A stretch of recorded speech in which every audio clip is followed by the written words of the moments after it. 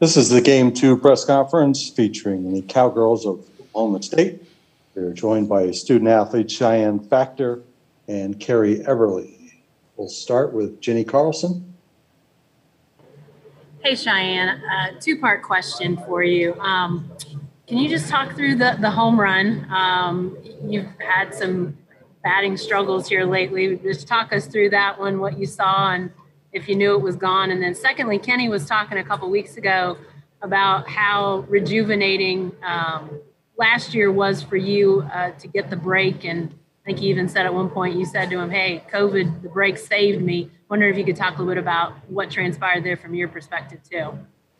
The home run, I mean, it's been no secret. I haven't been having very good at-bats through supers, and my first at-bat wasn't very good. And so, I mean, that pitch, he was kind of up, if I remember correctly, but I just decided to swing and not be defensive, and good things happen.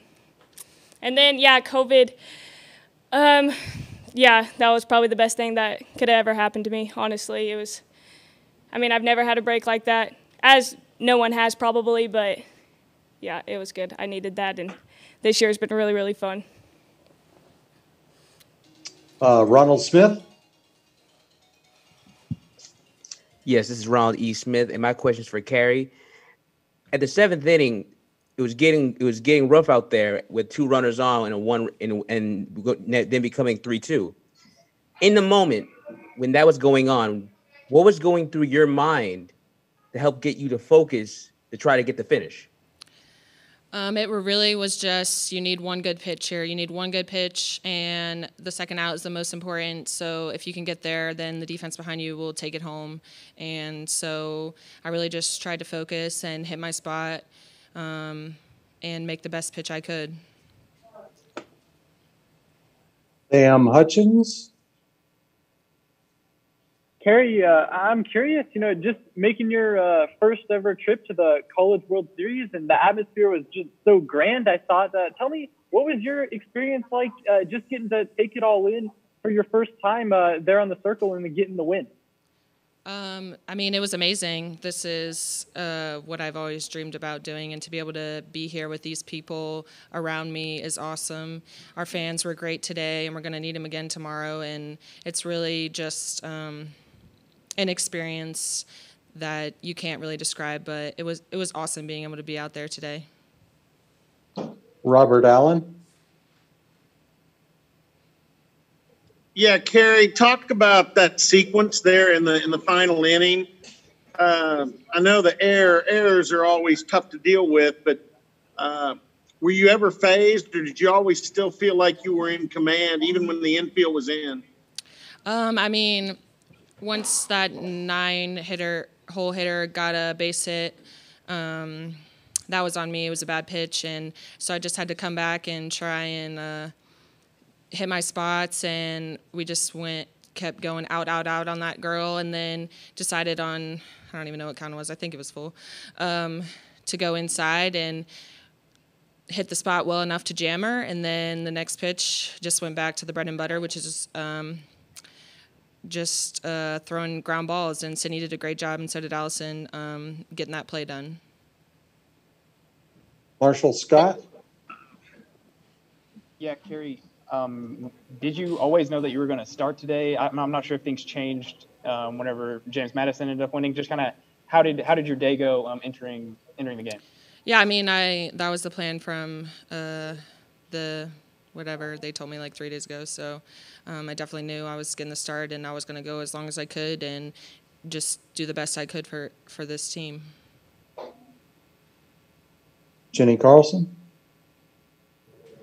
Hey, Shy, you were here a couple years ago when you guys were here, and I'm wondering, now this year, this experience, especially, after last year gets washed out, does it feel different? Did it feel different at all for you? Obviously, the upper deck today gets added for the first time you're playing in that. What was just the emotion like for you to be back here?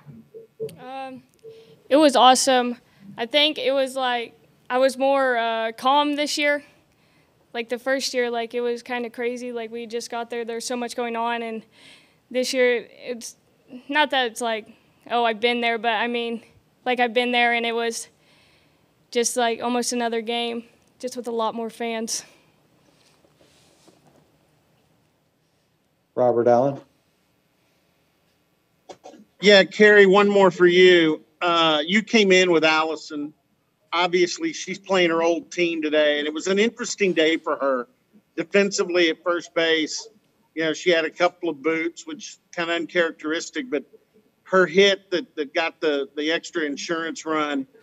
What were you? What could you see from her today emotionally? Was she pretty stable?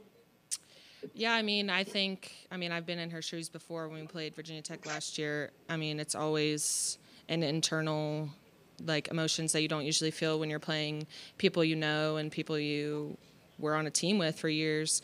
So obviously she probably was feeling that some today, but she went I think 2 for 3 at the plate and got the biggest run of the game in the insurance run. She'll clean up the defense. She always adjusts, and it won't be an issue. And she did a great job of making some nice stretches, like she always does. So she was still in prime Allison form today, just with a little hiccups here and there. But it's all right. We fought through it for her. Sam Hutchins. Carrie, after that Texas game that sent you guys here, where you pitched a complete game, Coach G was telling us that you'll pitch and you want to pitch complete games and you want to see what you see out what you started. How important is it for you to finish what you started and be able to complete the game? I think just being able to throw a complete game is always satisfying, just to know that you were able to do it from start to finish. But if I ever felt that I couldn't get the job done, I would pass it on to the next one, because we got a great staff, but it's all about our defense, and it's just really been a team effort, and pitchers that are able to throw complete games know how important their teammates are behind you, and that's been like that all year long for me. Last one for our student athletes, Marshall. Yeah, this is for either of you. What did you think of Haley's throw there from, I guess it was technically still the outfield. She's more known for her offense, but kind of what did you think of her throw? Well, let's go with both. Let's start with Cheyenne. I thought it was really good. She threw it on the run, and we work on that. I know she was telling Carly to get out of the way, because Carly was still trying to pick it up, and she was telling her to move so she could get it. And I think she made a good throw on the run, and it was good. Carrie? That was a huge play. The momentum really could have shifted there, but she shut it down, and that's what you need and what you're asking for from her. And she even had a great throw later in the game that a little bit earlier she probably would have gunned another one out. Cheyenne, Carrie, thank you very much. Congratulations, and we'll see you tomorrow. Thank you.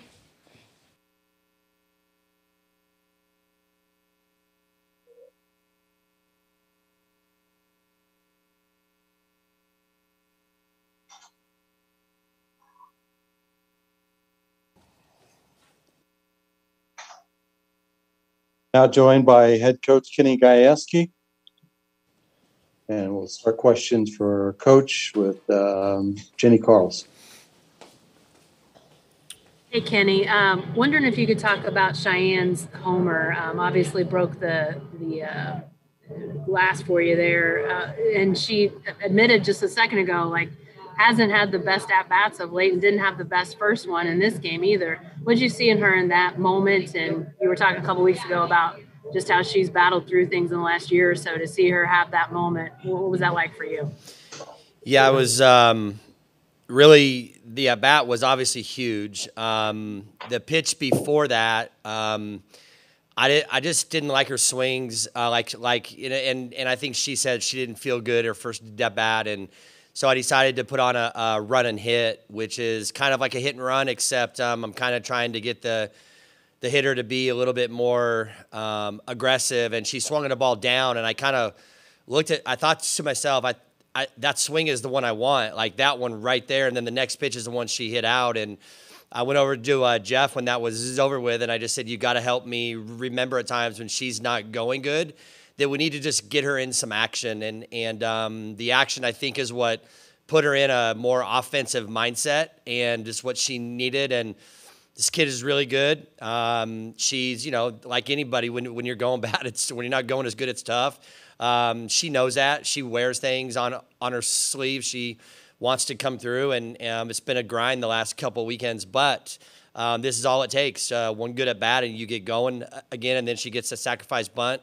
Later, it's huge, and I thought she had a really nice day, and it's just good to see. You know, I heard you ask her about COVID and all that, and I still feel like that. I think COVID was really good for her. It wasn't good for everyone, but for Cheyenne, it really helped her just to kind of maybe look through life and softball and everything with a different lens. You know, sometimes it's good to step back and look through a different lens and understand what you have and how to appreciate what you have, and just put things into the better perspective. Ronald Smith. Yeah, yes, Coach. During that game, Carrie really performed a gritty performance. You know, she kept pushing and pushing when all the runners kept going on bases, but she never broke. How impressed were you by her grit through that whole performance? I mean, it's what we see every day out of Carrie. She's given up three or four runs only twice this whole year. So I'm not surprised. You know, we had a couple unfortunate plays behind her. We had some really good plays behind her as well. So Carrie's just Carrie. Like, she's just a grinder. She just never gives in.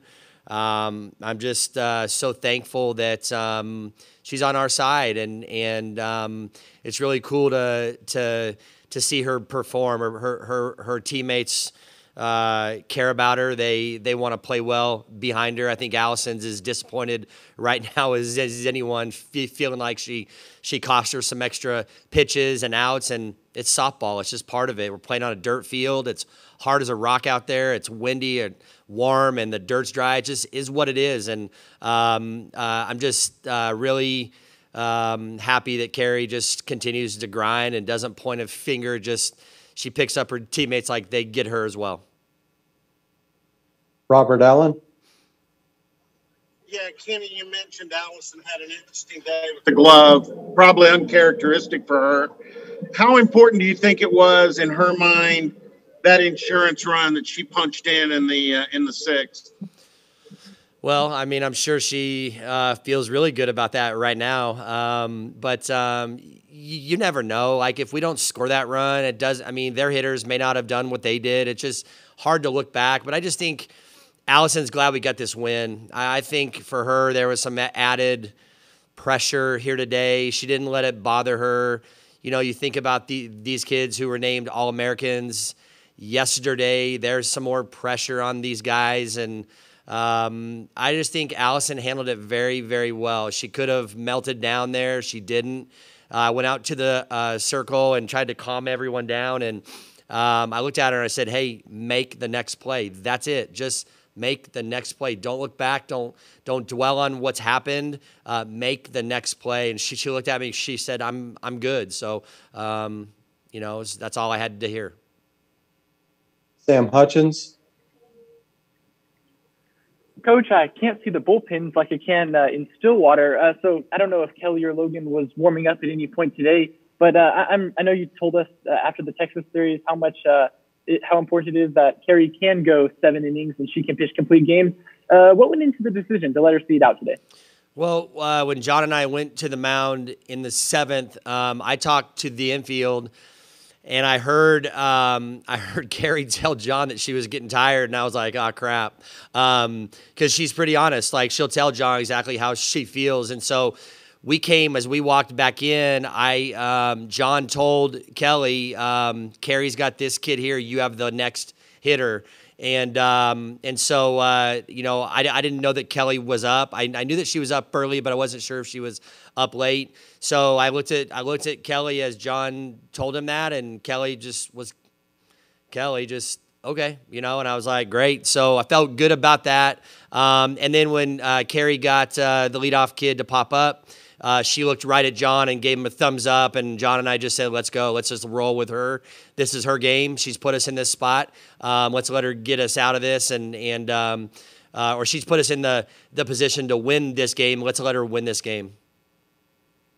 Last one for Coach goes to Chip Towers.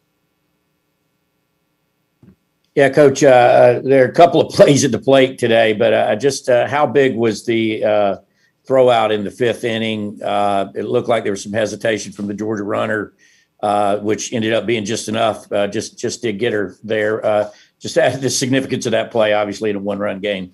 Yeah, I feel like I saw some hesitation as well, and I think that's why Haley was taking some extra steps. I don't know if she thought that she was going or not, and then when she went, I kind of got blocked out. I wasn't sure if Lou was trying to hold her or if she hesitated more. But Haley may have the best arm on this team in our outfield. So when she comes up, like you heard Shai say, we practice throwing on a run every day. It's because it's going to come in do a play at some point. She threw an absolute strike. Reagan was in a perfect place. No obstruction on that play. It was just a play that was huge. And you look back, and that's what in these type of games in this arena, you look back and that may be the play of the game. She also had another play that she threw the girl out if Reagan hadn't obstructed. And so I think it shows you that she can really play out there and can really throw as well.